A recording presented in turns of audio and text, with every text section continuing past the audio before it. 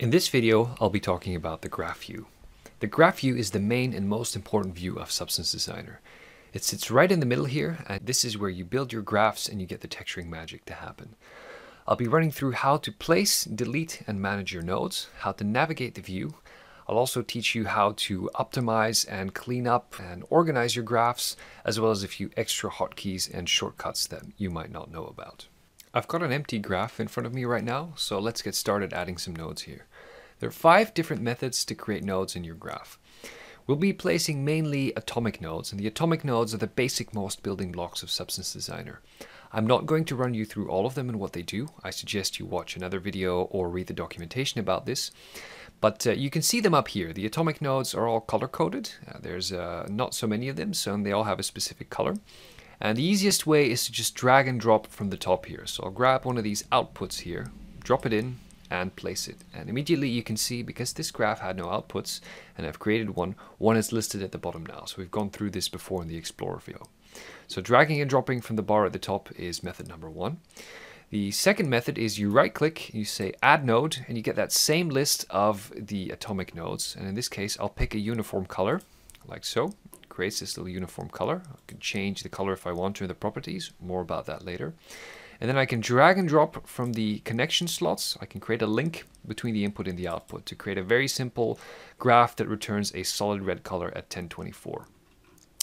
Another method that you can use is you can use the library down here. We'll talk more about the library, but if you select the atomic nodes, then you see all the same color-coded atomic nodes. I can drag and drop. And one thing you can do when you drag and drop, so it works with the top bar as well, is you can hover over a link like this, drop your node on there, and automatically Substance Designer will insert your node on that connection and reconnect the 2 inputs and outputs of the nodes you're placing this one between.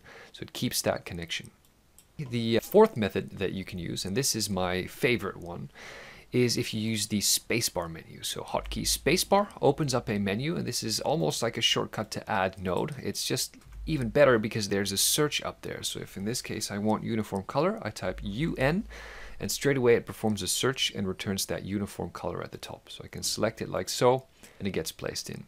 What's even better is that if you have a node selected, you use the spacebar menu to, for example, place another blend. It automatically connects the previously selected node with the new node that you've placed. This only works in the direction from left to right. So if I would select this node, place something behind it, the connection is not made automatically. And then there is a 5th and final method, and this is not for atomic nodes, but it does allow you to create things in your graph. It's by using the Explorer here. So I have linked in a bitmap of the leaf that we've used in a previous exercise as well.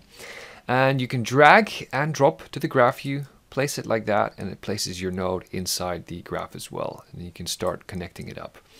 This method is a bit more limited, but it's the main method for placing resources as well. We'll come back to this method a bit later in our video. So far, we've mainly been placing nodes. I'll show you a few methods to delete nodes. So obviously you can select a node and hit delete and it removes it. But you can also select a connection like this and delete it. So the links are also individually selectable.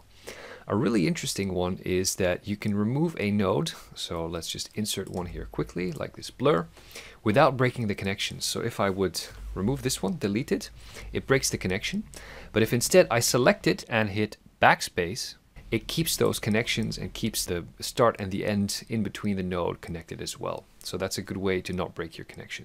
Additionally, when you're messing around with these connections, a really interesting one is if you select 2 connections that go into 2 separate slots and you press the X key, it swaps them around. So this is the same as reconnecting them each to every one individually. So X will swap the connections around. So after adding nodes, deleting them, and managing your connections, you might want to navigate around your graph a little bit. The first and easiest thing to do is you can use the middle mouse button to pan around and move your view from left to right. You can do the same thing with Control and right mouse button, also pans your view up and down, left to right. You can use the scroll wheel to zoom in and out. Alternatively, you can use Alt and right mouse button and drag to zoom in and out. If you ever happen to end up in a situation where your graph is out of view, There's a hotkey and two buttons you can use for that. The main one being this first one, the focus on selection or the whole scene. So if I click that button, it brings back a focus on my selection, in this case that link. If I have nothing selected, I'm going to press F, hotkey F for focus. It brings the entire graph into view. Alternatively, there is also the Z hotkey, which resets the zoom level to 1. So if I press Z, resets to 1. So if I zoom out really far, hit Z, goes back to 1.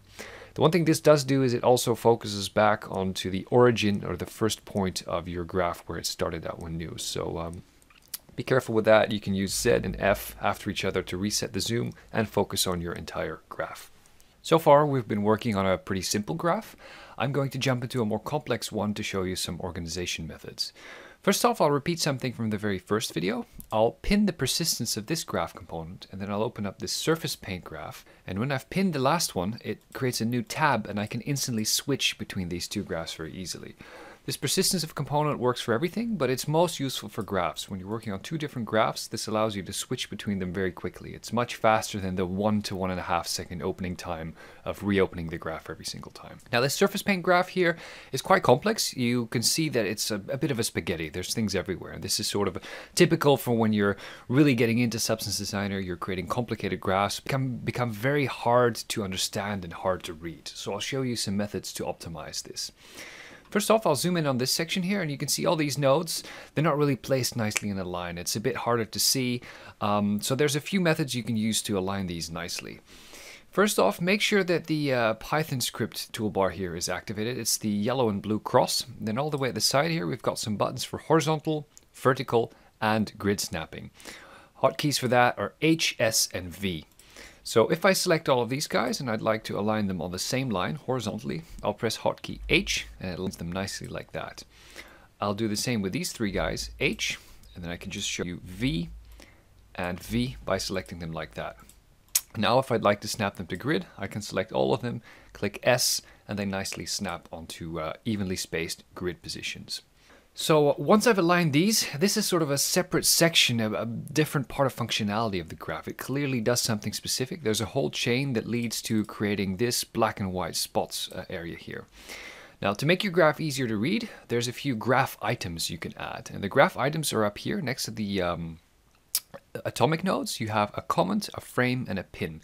Frame is definitely the most useful one out of them. And just to point out, you also have them in your library here under graph items. First off, for a frame, you want to make sure you select everything which you want to frame.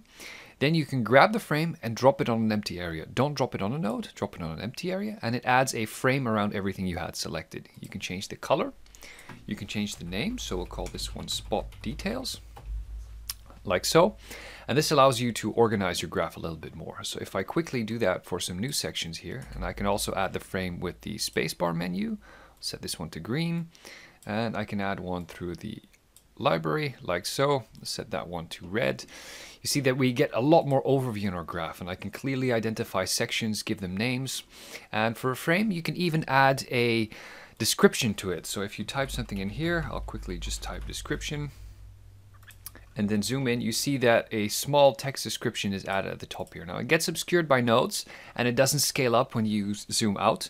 So the name of a frame always stays the same scale so that even from a distance you can get a quick idea of what part of a graph does what.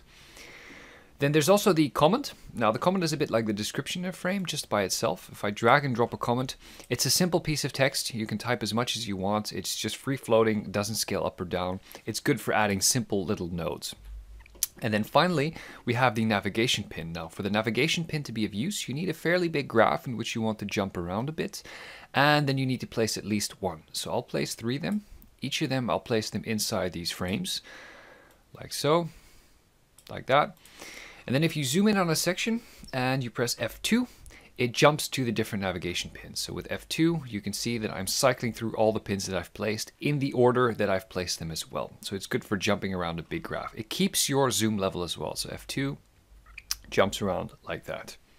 Next up, I'd like to talk a little bit about the links. Now, if you zoom out a little bit, you can see that the links, connections, wires, they have different colors and they have different thicknesses. There's gray ones and there's orange ones, as well as thick ones and thin ones. So if you zoom in, for example, here on this normal map, you'll see a gray one coming in and an orange one coming out. So gray wires represent luminance or grayscale information going through, and orange wires represent color or RGB, RGBA information coming out. So a normal map takes in a grayscale height map and returns a color RGB normal map that comes out of it. So from the colors, you can tell what information you're working on exactly. Now you'll notice as well that in my graph, I try to here start with grayscale and then move to color more and more towards the end. The reason for this is the grayscale is a bit faster, easier to work with, and just in general makes it a little bit simpler to build up your graph. I try to move to color later during the process. Now you can run into some problems. I'll do a little example here. If I have a blend, and in this blend I will plug in a uniform color. So let's set that to color, for example.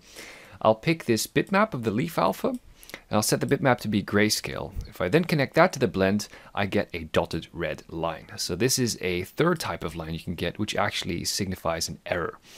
A blend node cannot blend color and luminance information or grayscale information. They need to be both of the same type. So either you convert your color to grayscale, or you convert your grayscale to color. So to do one, I would simply select the wire here, I'll hit the spacebar menu and place a grayscale conversion. And you see that the red dotted line disappears because I've converted and I've moved it away. So what you can also do in that case, and this is a little extra thing, these nodes, sometimes they appear like this even. They can be docked into the connection here. If I select a node, hit the hotkey D, it minimizes and pops into this little connection slot, so to sort of create a smaller version of it. If I select a node again and hit D, it pops it out and it disappears again. And you can chain these together, so I can hit D for that one, D for this one, and you can make these really minimized connections with smaller versions of the nodes. Select both of them, hit D, and they pop out again to their original position. If you want to do the invert, where you want to convert grayscale to color, there's not a color conversion node, but the gradient map takes care of that. So the first node here, there you go, converts a grayscale to a color. And again, you can pop it in with D. So I'll get rid of these and we'll move on. One other thing to point out as well is, I've mentioned this, the thick and the thin wires that we're seeing here. So you can tell here, some of these gray wires are thin, some of them are thick, and the key is in this little L8 or L16 little note that sits at the bottom. This is 8-bit lower precision color, and this is 16-bit higher precision grayscale. So it's just a matter of representing the bit depth or the precision of the data that's coming through. So thin wires mostly means 8-bit, thick wires means 16 or even 32-bit that you're seeing here. There's a last thing to point out when it comes to these links. First of all, these are smooth curve type links. You might have seen, or you might prefer to have rectangular links. There's a button up here, 2 away from the Python button, which looks like a little cornered link. If I press that, it switches all links to more rectangular, artificial 90-degree bends. So you can use this type as well. You can switch back by just hitting the button again. I prefer the round smoothed links, so I'll keep it at that. And what you might also want to do is rewire these links, like put them in a different position. Some of them might be crossing over other wires. For example, we've got this guy over here, which is just running through all the rest, and it's hard to tell where it's going exactly.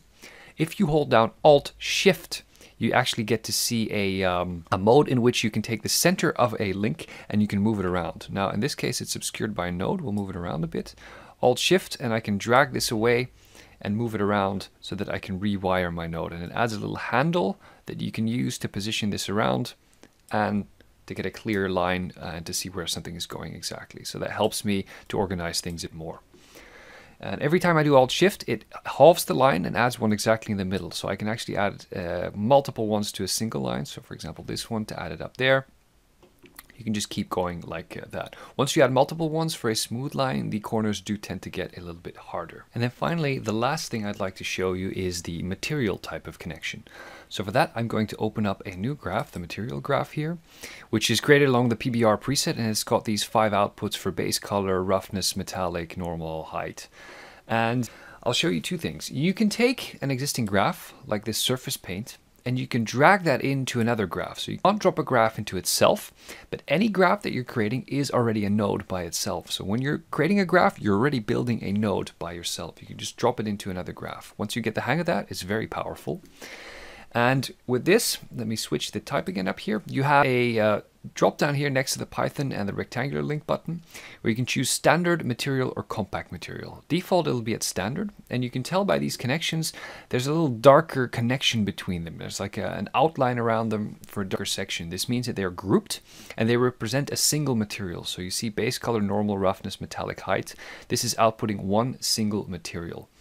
You can switch display modes, and this also affects how you connect things with the drop down up here. So you've got standard, material, and compact. And the hotkeys for that are 1 for standard, 2 for material, and 3 for compact material. So, and if you go to 3, you'll see it simplifies.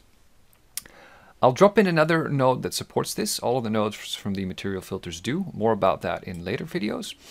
And you can drag and drop a connection then, and you see that there's a green line between them. And this green line represents a full material. If I press the hotkey 2 again to go back into material mode, you see that it's all of the connections at the same time. So in mode 2, if I pick them up, it picks up all of them at the same time. And if I go to the outputs, it even automatically connects the ones that have the same label to the appropriately marked outputs.